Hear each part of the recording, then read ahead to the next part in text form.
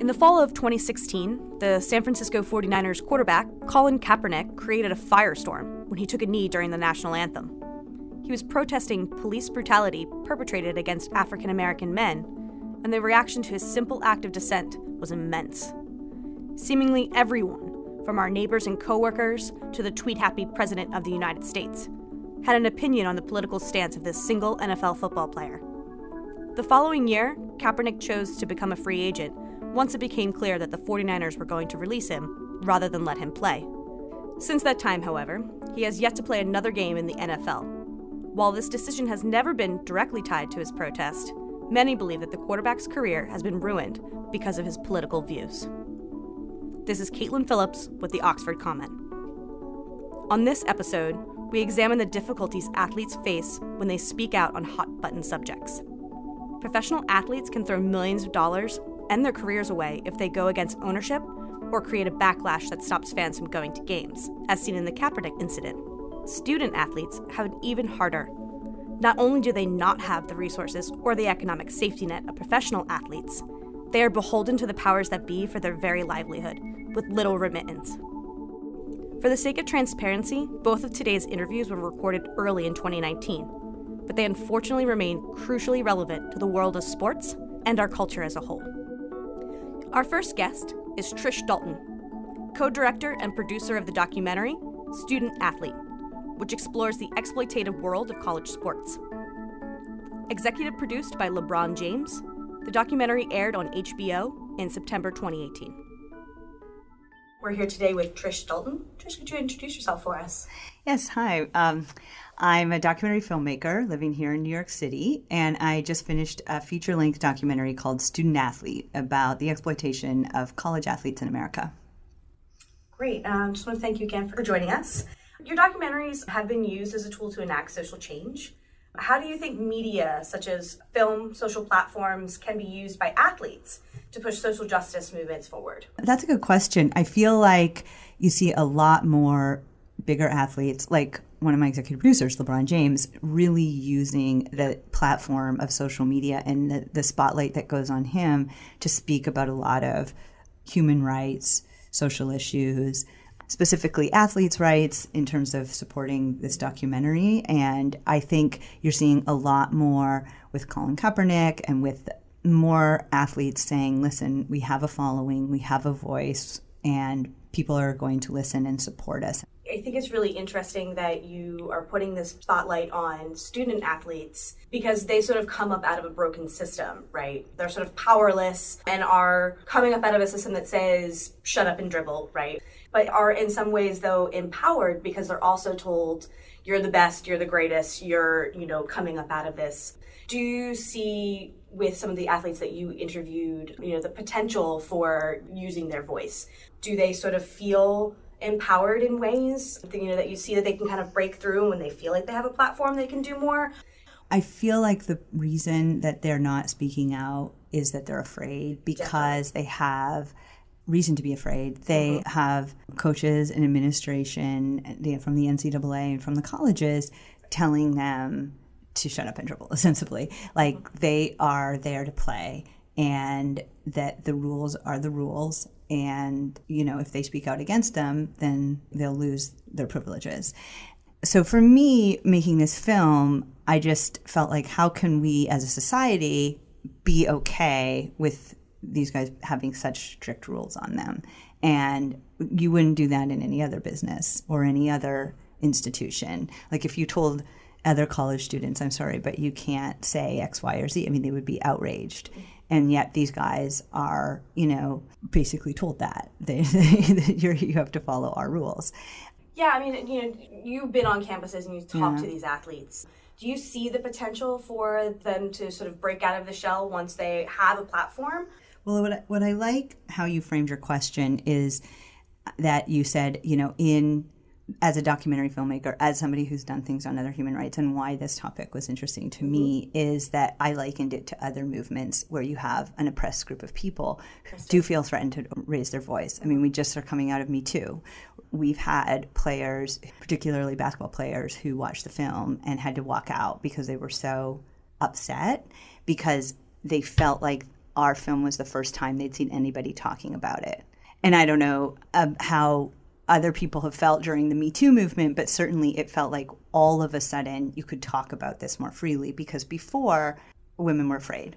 Because they would speak out and there would be nothing would happen, and they might potentially get more hurt. And I think it's a similar, I think when you look at an oppressed group of people and why they're not talking because they feel afraid, I think that's the situation. I think what I hope and what I feel is possible is that we as a society can say, hey, we support these athletes. They should be having more rights. We want to live in a society where it's okay for athletes to have a voice and fair and just, and we have a legal system that should be protecting that, not defending the people who are enforcing the rules, stopping them from talking. And I think that we're hopefully at a time where I think as a society, the more people and the more pro players who've now gone through the system, like LeBron, like other big football and basketball players who are speaking up and saying this is not okay, we disagree with the system, it's not fair, then they can feel supported. Because I think to date, there's still been very few big players speak out in terms of on this topic. But you've seen more and more coaches are saying, you know what, it's crazy that, I'm making $10 million and they're not allowed to get a free can of soda. I think it's, and so more and more they're saying that. And I think that as that becomes part of the general understanding, I think in general public's understanding, I think then there'll be room for change like we've seen in other movements. Did you get any horror stories out of any of the students who did speak out, who did sort of take a stance on something? A lot of college players who have spoken out recently, I would name Nigel Hayes and Josh Rosen as two of the biggest and most popular. And we actually spoke to their schools and asked if we could interview them because they were, for people who don't know about them, they were speaking out and saying, hey, this is a really messed up system and I should be getting paid and I do not have time to go to class. I do not have enough food. And they felt empowered to speak out and willing to risk the consequences. And their schools said, I'm sorry, but you're not allowed to talk to them and no press is allowed to talk to them. And I think that, they took a really big risk in making 2 or 3 public statements, which is kind of crazy that they only made so little and yet made such a big splash of okay, these had a voice.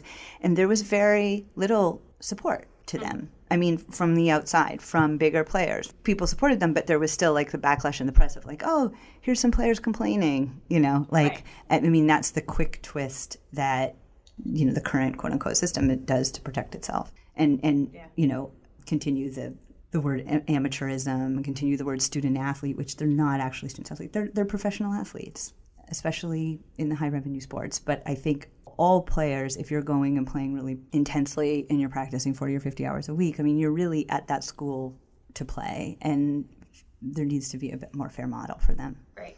And I think the thing that I always think about is, and risk injury. I think that is, what Robert Turner kind of brings in and talks about, with CTE and really not understanding, what the long-term effects of football really are.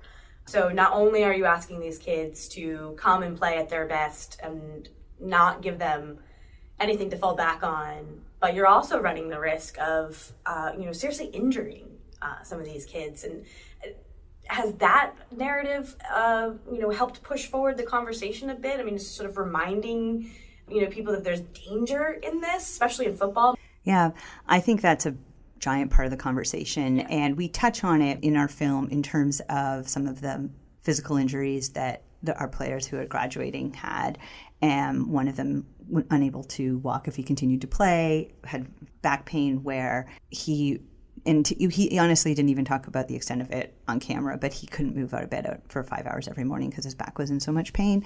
And our other player had a dislocated shoulder that would keep going out, and he couldn't take Percocet. He would take Percocets every day if he could, he said, because the pain was so bad, but he didn't want to do that because of his liver or whatever else, other side effects of that. So he was just in chronic pain. Both of them had chronic pain. And I think the other side, I mean, you mentioned CTE, which I think is also a giant topic. I mean, one thing we realized within 2 months of filming, and we filmed for 2 years, was that this was a 8 to 10 part series because all of these topics deserved a whole explanation and description. And when we decided to go with just a 1.5 hour film, we tried to keep it just to kind of touch on what these guys are up against and make it personal. But in terms of CTE, John and Marcia Shoup, who are in the film, they in particular did a lot of research, and they actually hosted a forum where professors at Purdue, actually, where John was coaching at the time, were studying helmets that could actually protect from CTE and other brain injury, and they were prohibited from, like, basically that science was not being heard, and they were still wearing old helmets. And I think, like, when you hear things like that, okay, there is technology out there. This the school is making millions of dollars. We're building a whatever $1.5 million whatever stadium. Are we okay with spending a little bit more money so that the players have better helmets? Like, that seems, there's certain things, knowing, I mean, we live in an age now where I think where, like, every little kid wears a helmet. Now it's like, I think their helmets could be better. There's players who have left the NFL or left college sports and spoken out about it recently in the last couple of years. Definitely. Because they've said, okay, the evidence, and I think that this should be widespread, and they should, it's like, if you're going to go into a war zone, like, tell me what the dangers are and what I should be ready for and what risks I'm going to take so that I can decide if I really feel like that's worth it. I feel like what is more talked about is, you're the best, we're going to get you to the NBA or the NFL, even though they have this, like, whatever 1.5% chance. I think it's really still kind of being sold, and they're told that. And so nobody, I don't think, from the players that I talked to, somebody said, oh, you might get hurt, so maybe you want to not play. Like, that's not part of the conversation. Yeah. Or how do you prevent that, or what can you do instead? Right. It's a lot of just encouragement. Right. Yeah, that seems to be a theme. In Robert's book, he talks a lot about the Players Association, for NFL specifically. They're not really given a lot of help and support and all this stuff, and yet they're people with big platforms, and so they can make a big deal out of issues. They can be Colin Kaepernick. They can put a spotlight on something that desperately needs it. Do you think that sports and those kinds of athletes and those kind of speakers have the platform to make real change, or are they just sort of always going to be bogged down in this messy system? Do you think that they still have this opportunity to be a big voice? I think, kind of going back to what I said earlier, I feel like they do, but right now there's fewer, and they need more support, and they need support from society. They need people to second them, to like their tweets, to retweet their tweets, whatever it is. I think the reason, and again, going back to other examples of, like, overthrowing oppression, and I think we touch on this in the film, but a lot of the times this is a race topic, this is a class topic, and this is a situation where you have these underprivileged people that really, this is their one chance that they are sold, if you get this degree, you're going to be out. And that's just not the reality, obviously, anymore, that a degree will pave your way. It's like this piece of paper that they all still need other skills to understand how to use that degree. And I think that in the past, with big successes in overthrowing, was a matter of the society coming together. So in terms of can the athletes raise their voices, I feel like, yes, they can. And I feel like they need support, from the more support that they have from us as the general public, to say, yes, we support you, this is unfair, and you deserve better. And I think let's just, like, we respect these young men and women, and we support you. And right now they're not getting respect or support, and it's heartbreaking. And I hope, like, our film put a light on that, because, I'm still in touch with my guys, and, it's not better, it's worse right now. And they certainly don't have a voice or support.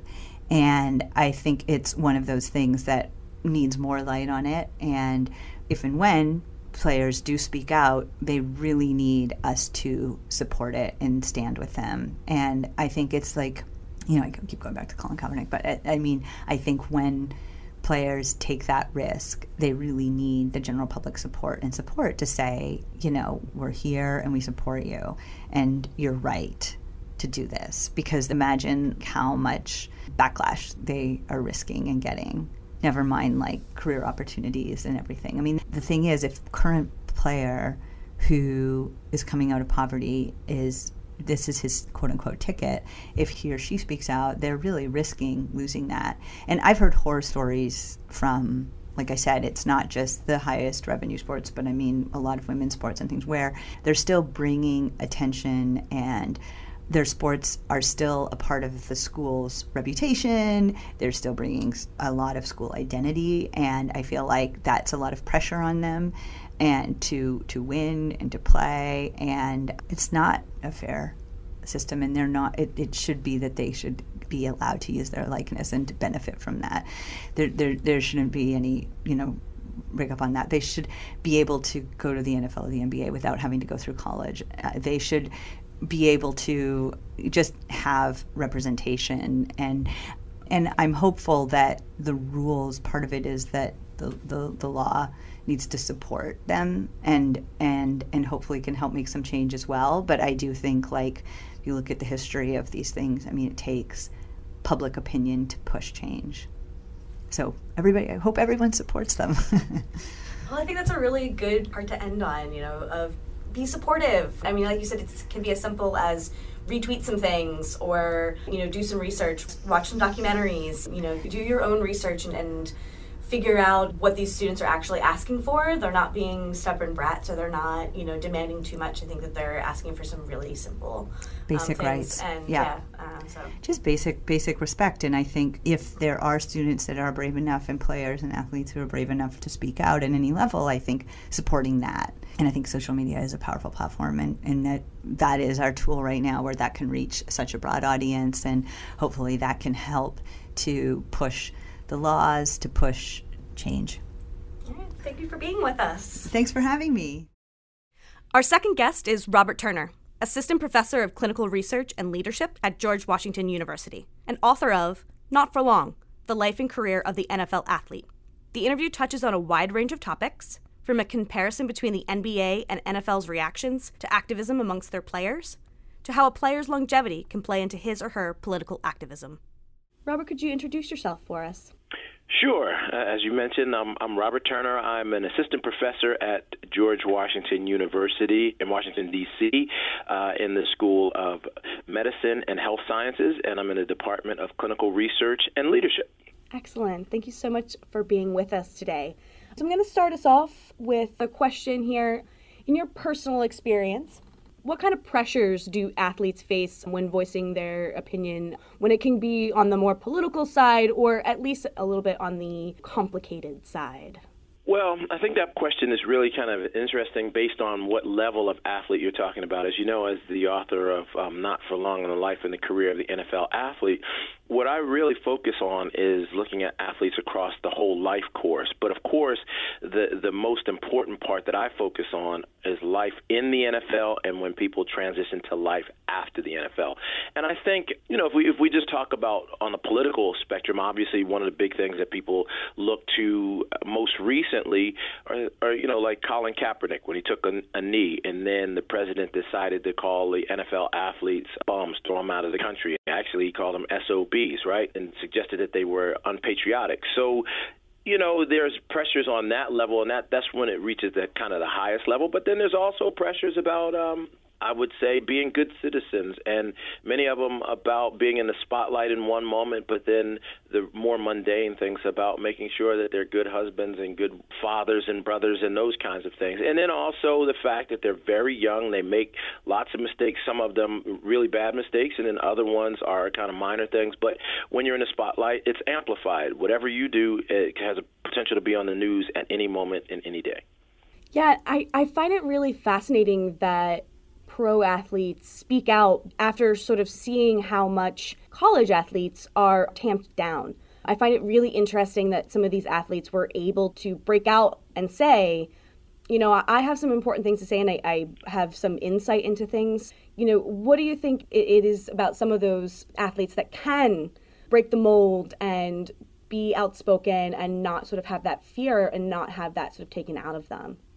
Well, generally what I would say is it depends on what league you're looking at, especially if we're talking about on the pro level, right? One of the big differences between the National Football League and the National Basketball Association is when Commissioner Adam Silver came out early, and he's been in the league about 5 years now, but he came out quite early and made a public statement that, listen, in the way that professional basketball, in order for it to thrive and survive, is we have to look at it as a partnership between the players, the owners, and the league office, and we need to work together for success of the league. And one of the things that I think is really interesting, if you remember, maybe this was a year or two ago, there was a serious situation in Sacramento where there was protests, particularly from Black Lives Matters and others, where they felt that the police had unjustly targeted a black man and shot him in the back, particularly in his grandmother's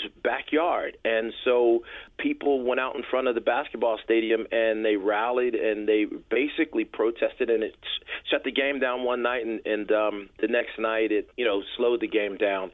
And so the owner of the Sacramento Kings came out and made a statement with the basketball players and said, hey, we all live in this community. We are all committed to justice, and we all want to make sure that anything that happens in our community that affects one of us, it affects all of us, not just black athletes or anybody, but we stand shoulder to shoulder to find ways to get justice in the community. And if you think about that and you juxtapose that against the way that the NFL looks at things, Jerry Jones, the owner of the Cowboys, made a statement that if you're going to play for the Cowboys, you will not take a knee. You will stand. You will do what I tell you to do, or you won't be a member of the Dallas Cowboys. And so the way that the NFL looks at it is they look at it in such a way, you hear athletes sometimes mentioning they feel like they're slaves on a plantation. Or in other words, you work for me, boy, you do what I tell you to do. I own the league, and all you do is collect a paycheck and you go home. So it's two very different ways of looking at and appreciating the men who work for you or work with you alongside you and responsible for some of the success of the league that you're in. What do you think it is about the basketball league that is so different? I know that you have mentioned before the Players Association should be stepping up and doing more for football players. Is there a stronger Players Association within basketball, or is it just that it happens to have, more benevolent leaders? Well, maybe they do have more benevolent leaders. Maybe they don't. I can't really say. That would be beyond the scope of what I do know, especially for the research that I did for the book. Mm-hmm. As you know, I spoke with 140 NFL athletes, former, current, college players, and all that. And in the NBA, I don't really want to venture too far into that because it's a different world. But I will say that one of the things that is really different is that athletes, when they're playing basketball, you see them, you see their face, you see who they are. Football players are hidden behind masks. They have their equipment. You're removed away from them on the field. So there's a great deal of more agency, I guess you could say. And basketball players, the league allows the basketball players to have their own identities come out into the public much more than, say, football players. But I do see that in terms of the way that the owners or management approaches the players are quite different. And I from the work that I did with the book and doing a lot of archival research with data, what I really have come to the conclusion is that, and others have said this, that NFL players have made some real strides when it comes to labor over the year, their labor agreement. But when it comes to having any kind of influence on how the league is run, their health issues, those kinds of things, it's been very hands-off. It's been very contentious with the owners there. I'm not sure why that is, but in part, the money is really, really big in the NFL, as we know. Seeing those contracts out sometimes is just is nuts. And then sort of extrapolating from that the owners are making so much more than even any individual player is definitely an interesting, thought process. So let me ask you this, though. Do you think that as players speak out, it'll become easier to speak out? Do you see a trend towards that opening up a little bit more as public opinion has swung to the other way and said, we want to hear some of these voices a little bit more than it ever has in the past? Well, again, I think that depends on the league, depends on the level. We're talking, as you mentioned earlier, in college we don't see that. I think one of the big things that is quite different today than it has been in generations before is obviously we have new media, we have Twitter, we have all different ways for individuals to reach out. But I think it's very curious that in the NFL in particular, in that situation, we saw amongst color lines, regional lines in the country, class lines, people, I mean, just take a look at the Kaepernick situation again when Nike came out and said that Just Do It campaign where they used Kaepernick's face, right? That was so polarizing and so divisive in this country. People along the South were really, really upset with Nike for that. People went out initially and were burning their shoes and stuff, and they were telling athletes, and we saw this same situation on television. I can't remember the news anchor's name, but what she told basically LeBron is just to shut up and dribble, right?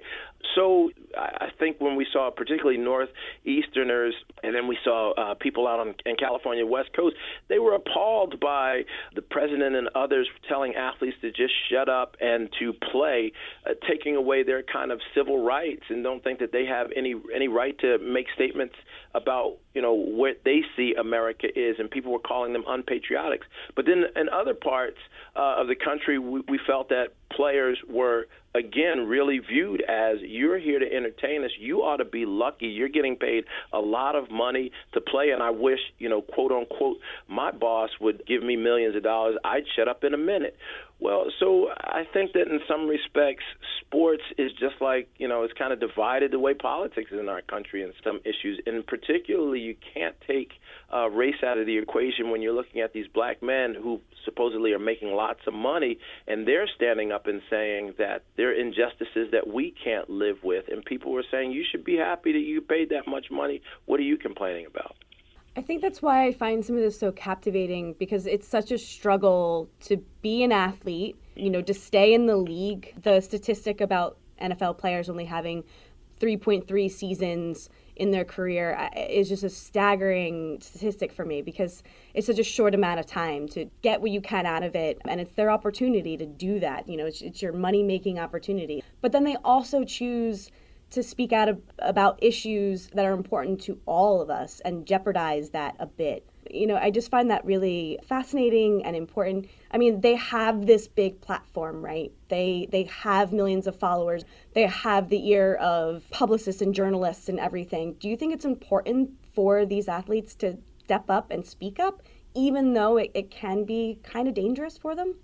Well, I think what we have to do is we have to put it in a larger context. One of the things is really important. In the book, I have a chapter, and it's about power and control in the black body. And I talk about how the athletes themselves experience and see race, particularly about black athletes. And it comes down across a couple of different lines.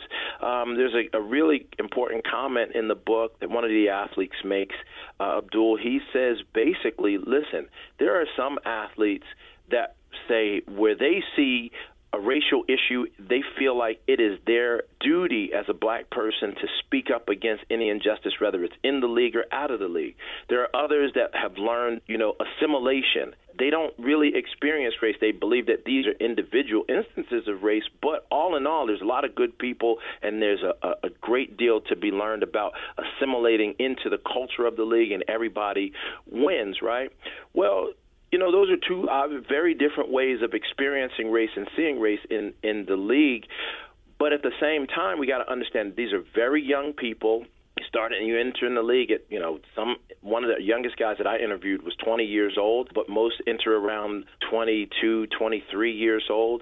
And the average career is 3.3 season. We know people like Tom Brady play a long time, right? But these men that are making these decisions, whether they want to speak out or whether they don't want to speak out, whether they feel like they're going to jeopardize something or not jeopardize something, they have to recognize that many of them have families at home. They've got to figure out How do they feed their children? They're representing their communities that they came from. All of these things weigh into who's willing to speak out and who's not willing to speak out. Malcolm Jenkins, who is on the Philadelphia Eagles, Malcolm Jenkins speaks out forcefully about communities need to change and about social justice. He's framed it in a social justice area. We need to speak out. Athletes are speaking about injustices, whether it's black, white, gender, anything. Wherever we see injustice, we have a responsibility to speak out. So I think that that's another thing that's so interesting about this is, again, the black and white dynamics that are inside the sports, outside of the sports, and who has the agency to choose to be silent and who feels that they do not have the ability to be silent because they have to speak about it. Yeah, I mean, I think you pull up a really good point of allyship, right? Is that the burden can't be on the oppressed. It needs to come from outside. You have to recognize when things are going on around you. And I think Chris Long is a great example. He just won the... Yeah, Walter Payton Man of the Year award for him. Right, yeah, exactly, which was lovely and I think well-deserved. And I hope that other athletes kind of look to him as an example, and talk to their teammates and see, what their issues are, where they're coming from, what their background is, and what the things that they care about are. Do you think that the public is shifting in any way? Do you see backlash softening in ways? Do you think that we're getting to a point where we kind of lifted the veil a little bit and say, oh, okay, these are men with, really great ideas and this isn't just go play your sport and, you're just an athlete, but actually, these are humans with really good ideas and really interesting backgrounds. And, do you see a public shift in any way? I see, again, that it's situational, right? I feel as though where the president whipped the public into this frenzy and you heard all of these negative comments about athletes, but then there are other situations where people say, well, wait a minute, these guys are part of our community. I think people were quite offended, and I think they should have been. We even saw the president's wife when they came out against LeBron and said, shut up and dribble, and the president kind of even weighed in, and the president's wife said, wait a minute, did you see all the great things this man has done for a long, extended period of time for his own community and other communities around him? LeBron himself had said he came from an impoverished neighborhood that was basically surrounded by all black people, and he did not know about white people, was a little afraid of white people, didn't like white people. He said, but basketball opened that and bridged the whole gap for him that helped him understand that there are people who are not like him, but they're not threats or anything else like that. And look at all the wonderful things that he's done. And people have expressed how grateful they are that here's a man who is really committed to making this a better country. So I think, the jury is still out about how people see athletes and what athletes say. I believe that there are some definite boundaries, but I do think that athletes are now starting to recognize that they have a responsibility and they're not going to remain silent, and they are going to contribute and speak out where they feel like they need to. But there is always this cost, because at the end of the day, they are working for people, for someone else. And how the people they work for decide to respond to their civic or public engagement is always going to put them at risk if the owners feel like they've stepped across the boundary too far. How this all kind of started was I played football professionally, and I played in college. I got a scholarship. And so, I've had my opportunity out there to see it, and I knew what that experience was like for me. But I also knew, kind of as we were alluding to, is that oftentimes when I was in the media or other athletes were in the media, we felt this kind of real distrust, because often what you were being said was somehow or another being twisted or turned or misrepresented when it found its way into the newspaper. And so one of the tasks that I wanted to do was go out and ask athletes and try to capture their own experiences. But what became very immediate for me was the challenge of how has life changed since I played in the 80s, right? What has shifted? What has changed both on the youth sports level, the high school level, the college level, and the pros? And what we have today is what I really emphasize in the book is that, we really have intensely this sports industrial complex where sports is such an important contributor to the culture of our country, and it generates gobs of money. Even youth sports is a multi-billion-dollar industry now. And so I shine light in the book about how we have professionalized youth sports to the point that we expect our young kids to be on television, to be celebrities, to somehow or another act and behave and train like professional athletes. So imagine the pressure that they're under, and imagine what happens when everything is escalated and they have to transition out of the sport if they've never actually made it to the big leagues like someone has anointed to them every day of their young lives. And I just point out real quickly in the news, Jim Harbaugh, the coach of the Michigan Wolverines, who makes $7 million himself, he just offered a young man who's in the 7th grade a scholarship to be the quarterback of Michigan, who he's not even going to be eligible to enter into that school for over 10 years. Imagine the pressure that puts on that little kid, as well as think about the hundreds of thousands of other kids who are dreaming of someday being the quarterback at Michigan and wondering in the 7th grade, well, what about me? What does that say about my athletic ability? What do I have to do to get that kind of scholarship? That's an immense amount of pressure that kids go under today that, fortunately, I did not have to experience years ago. Right, yeah, and then add on any other social pressures that they're feeling at that point, whether from their community or family. I mean, it just, I can't imagine, what that sort of felt like to have that spotlight so young. Yeah, it is. I will tell you, again, in my day when I was playing, it was quite different. We did have those pressures, but just as you mentioned, it was nowhere national. I'd never heard about a guy being in 7th grade getting a scholarship. Today it made ESPN news. So the parents are also thinking about, well, my kid deserves that kind of accolades and notoriety as well. And then there's another thing that is so vastly different today that has kind of amped up sports across America for families, and that is the cost of the college education. I think when I went to James Madison University, my mom, she laughs at me now. She says, when I signed my scholarship, the whole scholarship in the 4 years, I think it cost like $16,000, $18,000 to attend James Madison University in the early 80s, and that was across 4 years. Today, a scholarship can be worth over $100,000. And think about families saying, I got 2 or 3 kids. There's no way that I can afford to send my kids to college. Scholarships are the way to go. So there's that much more pressure on top of, just the media pressure of wanting to live up to an expectation to be the next LeBron James or Tom Brady, and you're in the 7th grade. Right. It's amazing how it's all knotted together. Absolutely. And those are really the essence of the things that I tried to capture because, again, I was speaking to former athletes. I was speaking to athletes that were in the NFL at the moment. I was speaking to college athletes, trying to get a complete picture of helping me understand, why do athletes have a difficult time in their transition into life after football?